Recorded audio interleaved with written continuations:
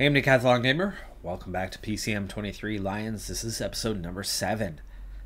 At this moment, we're in a pick your battles situation, and the battle that I am choosing to have is that we are returning to the Tour of Saudi Arabia unnecessarily for a benefit. And the benefit is right here, right now.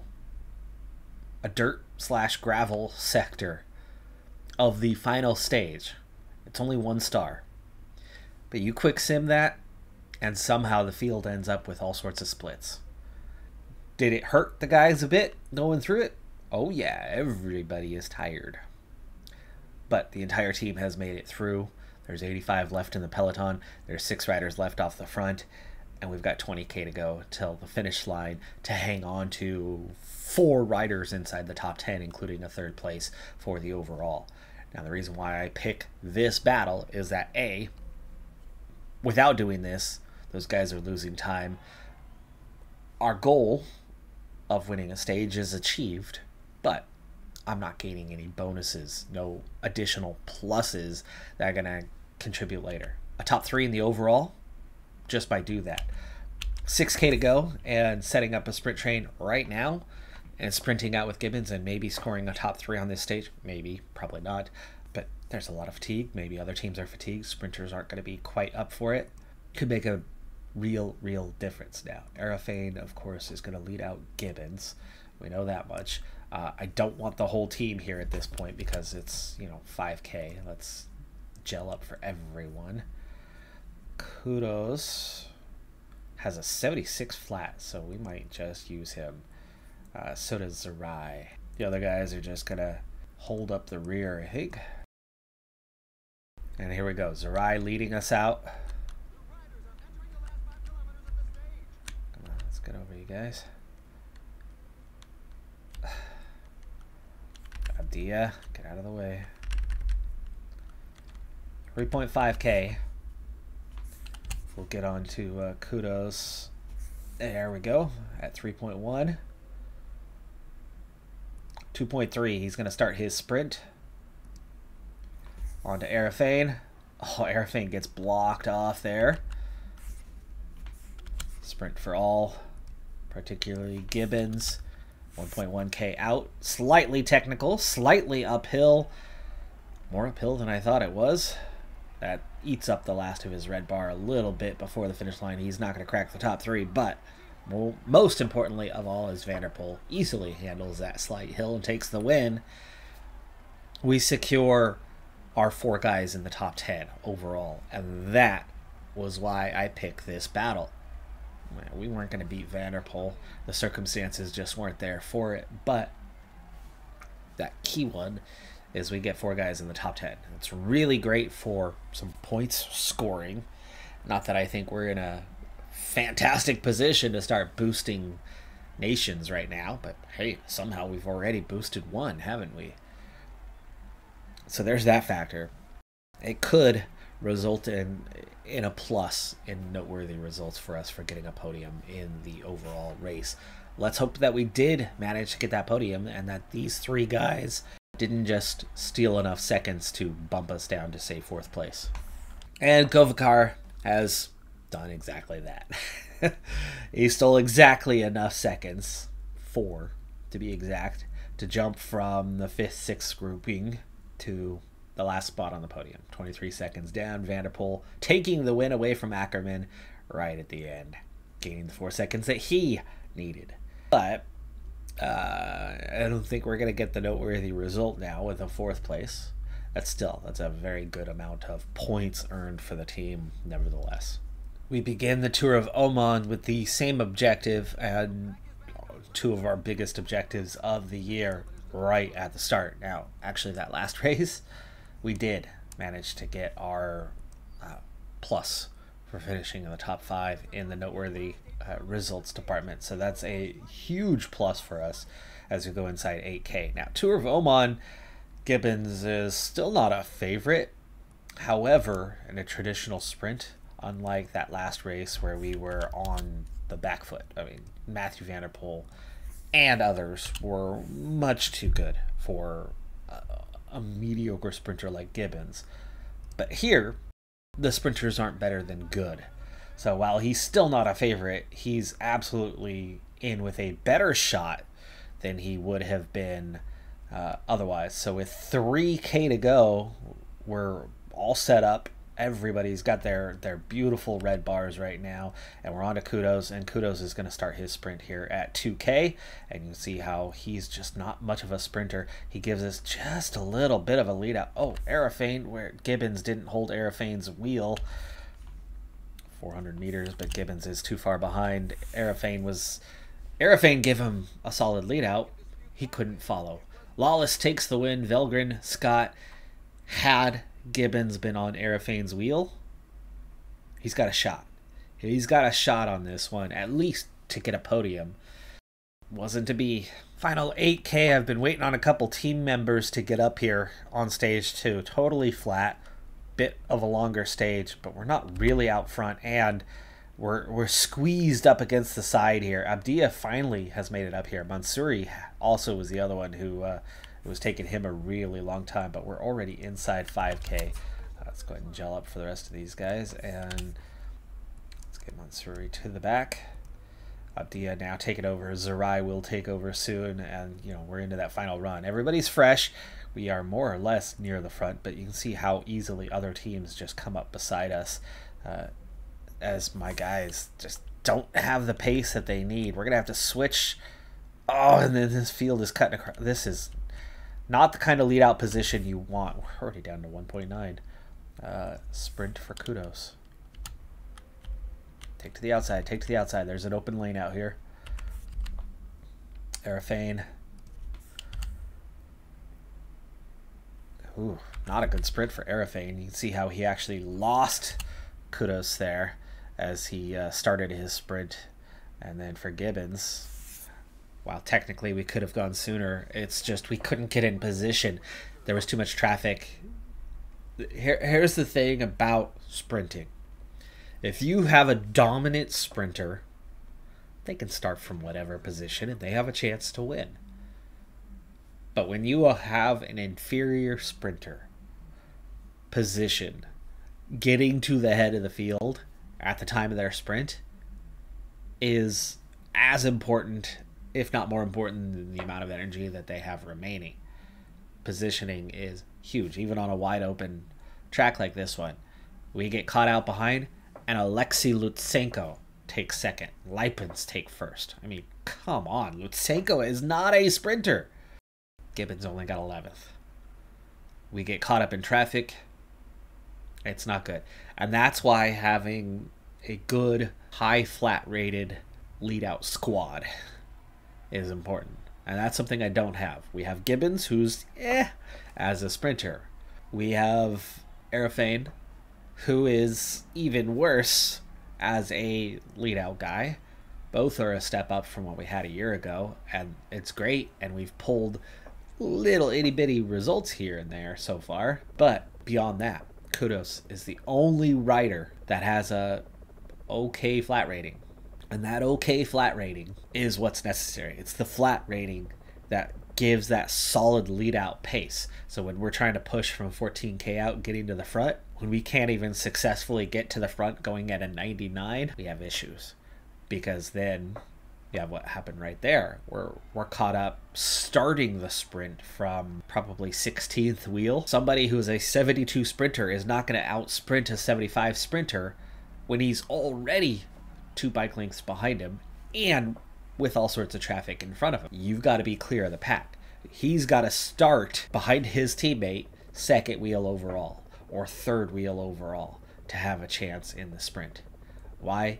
Because the others are as fast and faster. So he can maybe hang on. If he has 1 or 2 bike lengths on those guys, he can maybe hang on if he starts his sprint at the same time that they started their sprint and he's only a little bit slower. He's going to lose a bike length, but maybe he's not going to lose 2. But what he's not going to do is gain. He's not going to overtake other sprinters. So you got to get him to the front. That's our battle. That's the harder battle right now than it is Gibbons himself. Gibbons can almost keep up with those guys. His teammates have a rather difficult time getting him into a position where he's let out effectively at the front. Undulation is not our best friend. For those unfamiliar with that word, that's rolling hills, essentially. So up, down, that's undulation. And that's not our best friend. It really does not fit our team's profile very well. However, I actually think this particular stage and short, punchy finish does suit us rather well. 8.4K to go. For one thing, other teams aren't interested in pushing based on the profile right now, and that's giving us an opportunity to actually get out front with a proper lead out. And speaking of proper lead out, we don't need to be going quite 99 either as we set ourselves up. Now, Kudos, that's our puncher. That's our lead guy there. But Gibbons with a +1 and okay, good things happening today actually looks pretty decent to maybe survive and hang on the climb. And if he can, then he gives us something sprint capability wise. 3.4K, we're starting to go uphill. I'm going to go to 3 and then have Abdia take over and go about a 98 here. 2.6K. And we're starting to get into a group that's pretty good on their capability sprint wise. In fact, he's done a lot of damage to even his own teammates here. 1.5K now. And we split the field. Oh, we have split the field. We have split the field. Arafane, stop. You guys, you three, just go auto. Don't lead anyone back towards us. 1.2K. I've got my 3 guys here, and Zerai is going to go about a 97 now. 1.1K. Now there's going to be a sprint coming, so these guys are going to be closing things down. Zerai, use your last ounce of energy to set up a sprint. Kudos. Let's go, Gibbons. Let's go. I told you I thought the profile suited us. This short little punchy finish, and it's going to be a win. It is going to be a win. Zerai is going to hang on and take the win ahead of Kudos. Gibbons almost grabs third as Kovili comes late and takes it. Gibbons does get a top 5 though. Little time separation. I'd love it if we see a little time separation. It would put us in a very strong position. 10 bonus seconds for the win. We've got the win. We've got that secured. We might be speeding right to the final stage and see if we're, in that top 10, top 5. Get another plus. Wouldn't that be a fantastic start to the year if we achieve both first objectives, which we now have done, but also get a bonus plus in noteworthy results to both of those races? That puts you in cruise control to get through the year and see your finances improve for the coming season. Love it. Absolutely love it. Fantastic start to the year. We do gain an 8-second time gap, so we actually pick up 18 seconds on this one, and Lawless still leads. Lawless is still the overall race leader. That part, not so concerning. This is about securing a top 5, top 3. So Zerai and Kudos are both in great position, both on the podium. Gibbons is also right there, but without any time bonuses.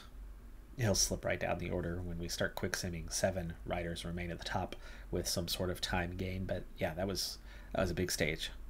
Profile of stages 4 and 5 did not favor us. We did not do well. Kudos ends up 15th overall. Ayuso taking the win. No matter how you look at it, though, our first 2 objectives of the year were the 2 biggest objectives of the year, and we succeed at both. And then we even on top of that grab noteworthy results. In fact, look at that. Route of Oman, we got the top 25 and wear the climber's jersey pluses. So we still managed to get pluses. 3 pluses in noteworthy results. We only had 3 or 4 all of last year. Right now, of course, with our 2 objectives and both succeeding, we have a maximum evaluation. In fact, we have a 100% evaluation. Now, I don't know if we're going to hang on to that in the races to come, especially if I start quick simming these things a bit, but I do think that it's probably going to be a smart thing to try to do Circuit Laguna and Tarango along the way, just to help maintain that 100% evaluation before we sit back and quick sim our way to say about here, where we have another key one, depending on what's happening over those next few races.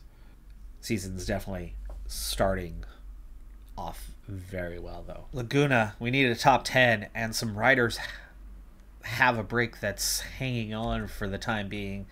It's actually been a difficult chase, and there's a lot of fatigue. None of our guys are looking great right now. Ashimwe on a -4 is already done. Arafane is the guy I want leading us out, but Gibbons and the rest of these guys are just not quite in position as of yet. As we come down the hill, we had a hill. I wanted to get through that hill first. Now Davids is the guy I do want getting to the front, but Arafane is also actually struggling. Gabrayevet's going to be taken over here shortly. We're trying to go 99. It's still 49 seconds to those guys and 8K to go, and it's on a slight hill here. Gabrayevet still not in position, but something's got to give. Something's got to give here. Gabrayevet finally in position. 6.4K. We're going to have him take over. There are 3 guys behind him and 6K to go and one little hill. Kudos. You want to get him up the hill and then release Gibbons over the top of that. That's the ideal scenario. As you can see, some stronger guys are actually trying to attack here. That's how weak our chase is right now. 3.6K. We're almost there, but we're still not in position. Abdia 2.7, not sprinting, but going full gas. Come on, find some space here. Catching those guys at the front, and now pushing 1.6K, sprinting. Abdia setting up Kudos. This is the hill. We're on it. Kudos pulling Gibbons. Those front 2 guys look like they might just hang on. We're getting right over the top here, and Gibbons releases. It's going to be a top 10, though. We catch the break. Bruno Messo takes the win. We're not going to get a top 5 here. That's David Vanderpool. Gibbons does get a top 5. He squeezes into 5th place. We needed a top 10, so that will be a super success. That's a very good result. Looking at the profile, I was hopeful that we could maybe contend for the win, but we never could quite get to the front. It was a hard chase. There was a lot of guys with much better flat ratings than what we had that were able to do a little bit more than what we could. But ultimately, it's about the sponsor. It's about getting that evaluation that we couldn't get last season, and we are absolutely cruising towards that, because top 10 scales. Everything scales, okay? So for those who are new to the game, you have a win, and then you have a top 3. You have a top 5. You have a top 10. Then you have a top 25.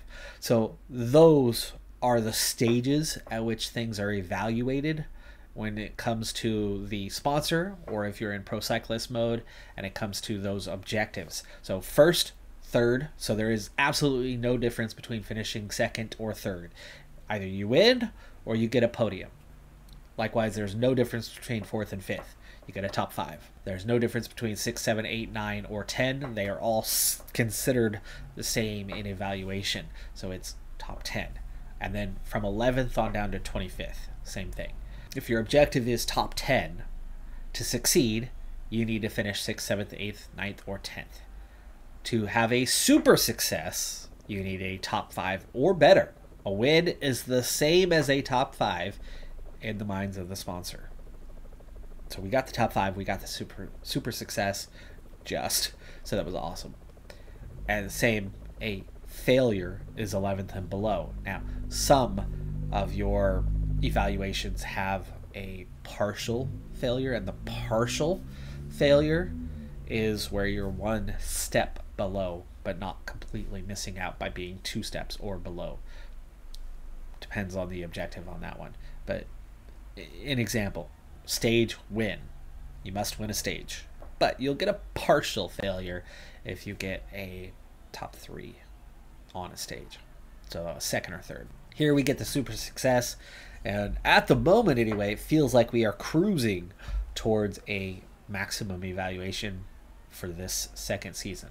All it took was a couple better riders, and we find ourselves competitive at the continental level. Speaking of competitive at a continental level, last season we scored about 220 points or so. We already have 207 on the 8th of March. So we've nearly matched what we did all of last year in a very short period of time.